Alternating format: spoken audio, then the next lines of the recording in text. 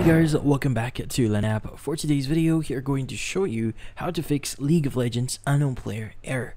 So if you're interested, let's get started. In this case, you might be getting the unknown player error on League of Legends. Well, in this case, there are a few things that you can do here to fix this issue. So first, let's go and open up a Riot client here.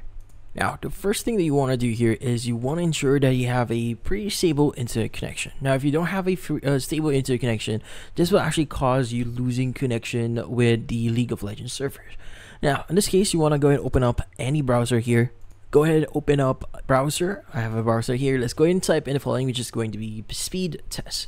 Now, you can go and do a simple speed test here. Go ahead and click on run speed test. Now, the thing that you need to remember here is you need to both have the download and upload speed here pretty average. So mine is around 81 to 80 Mbps. My upload is around 35, so it's quite average here, so I can handle connecting to the League of Legends servers.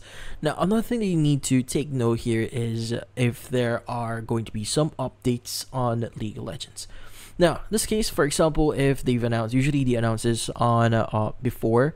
So usually there's going to be some notification here saying that, hey, there's going to be some updates here, servers are going to be down. So you might want to look at, or in this case, look for any signs that there are going to be some patches that are going to be deployed. So if that's the case and you accidentally logged into your League of Legends account, then in this case, you'll get the unknown player issue here. Now, another thing that you need to take note here is you might want to check if your actual version or your actual League of Legends here is or might have been broken. Now, a thing that you could do here is you want to go to your profile at the top right here.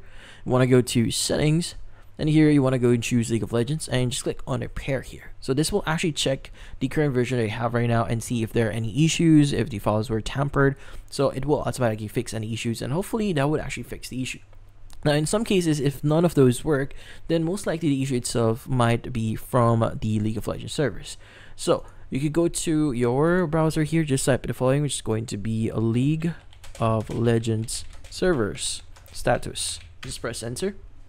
It's going to give you a bunch of links here, but what we're looking for is going to be the Riot link. So let's go and choose statusriotgames.com. Let's go and click on it. So you can click on continue, and it should give you some current messages here. And if there are going to be some notifications that there are going to be some problems on the current server, then in this case it means that they are trying to fix it. So you might need to wait for a few hours or a few minutes in order for them to fix that. Now, another thing that you could do here is you might want to set the privileges here for your League of Legends. Now, let's go and close this one. Let's go and locate League of Legends. You want to go and right click on it. You want to go to properties, and in here you want to go to compatibility, and you want to make sure the two options here that we have, which is disable full screen optimization and run this program as administrator, is actually turned on. And when in here, go ahead and click on apply and OK, and from that on you should be good. And that's about it. So hopefully this video was able to help you. Like and subscribe. But see you LANapp. Thank you for watching.